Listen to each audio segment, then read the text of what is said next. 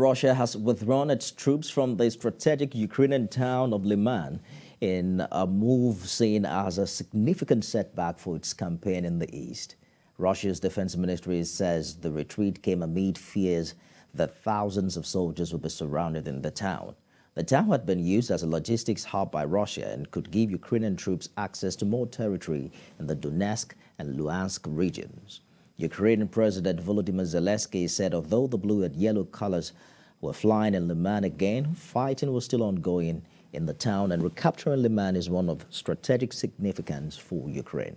The battlefield setback prompted the Chechen leader and hardline Moscow ally Ramzan Kadyrov to comment that Russia should consider using low-yield nuclear weapons in the face of such defeats. Lyman is in Donetsk, one of the 4 partially occupied Ukrainian regions which Russia declared it was annexing on Friday.